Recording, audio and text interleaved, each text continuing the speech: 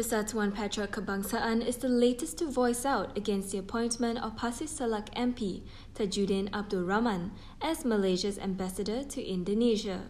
In a statement today, Patriot President Mohamed Arshad Raji demanded that Prime Minister Ismail Sabri Yaakob and his cabinet rethink and quickly revoke the appointment.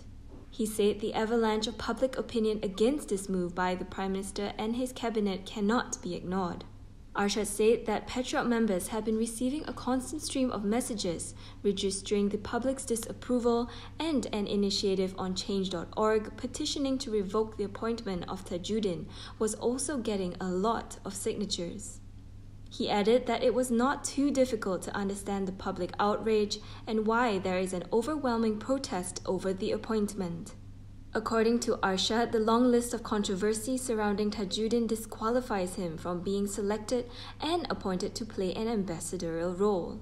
He said even though the Prime Minister has assured that Indonesia has welcomed the appointment, patriotic citizens of Malaysia think otherwise.